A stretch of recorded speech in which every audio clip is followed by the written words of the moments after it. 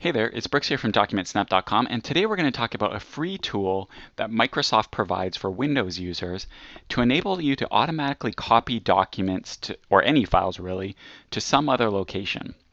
And where this can come in really handy for is if you have your documents on your computer, on your C drive, and you want to have them automatically copy over to an external drive or something like that. There's lots of ways to do this, but a free way is called SyncToy, and Microsoft provides it. And you can download it from this website right here. So you download it to your computer, you install it, and set it up. And I'm going to show you how to do that. So once you've downloaded and installed it, let's get into it. Okay, here we are, and I've got SyncToy running. So I went to my Start menu,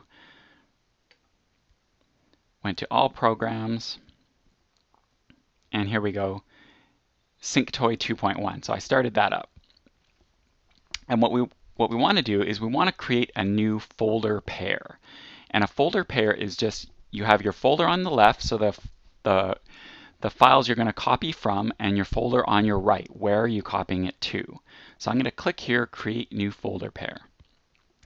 And for my left folder, it's going to be something in my documents, wherever I'm storing my documents. So for me,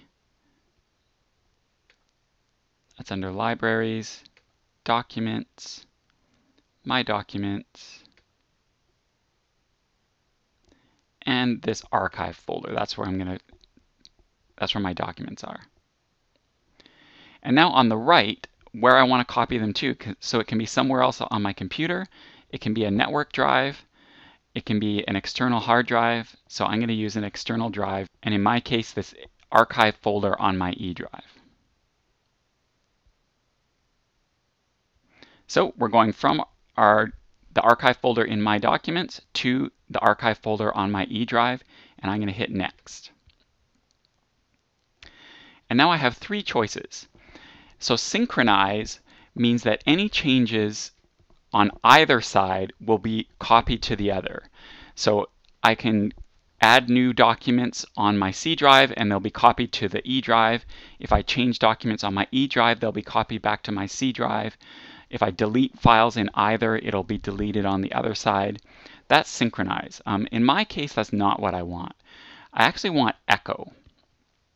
And what that means is any changes on my computer, on my C drive, will be copied over to my E drive. So if I add files, if I delete files, if I change files, those will be copied over to the E drive.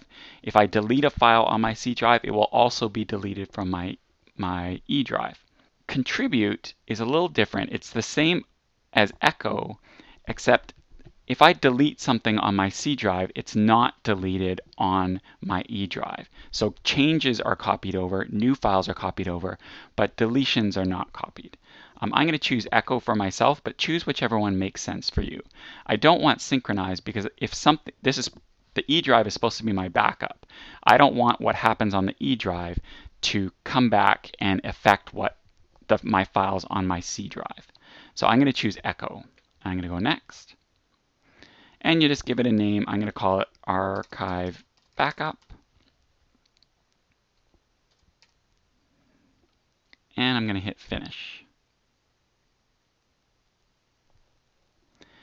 And you can see here it's got my folder pairs ready to go. And if I want, I can create other folder pairs by going in and hitting Create New Folder Pair here.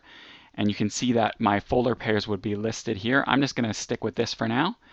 And I can either preview, which will show me what is going to happen, or I can hit Run and make it happen. So let's hit Run. It's going through and it's copying.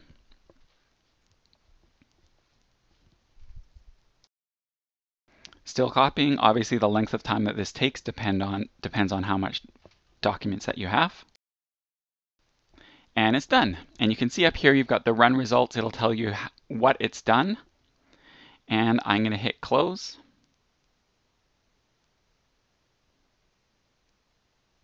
And again, I can run it again. I can create new backup pairs. Let's flip over to Windows Explorer and take a look at our E drive. So there's my library documents on the C drive. And here's the E drive. And you can see here, it's an exact copy of what was on the C drive. You'll just have to take my word for it.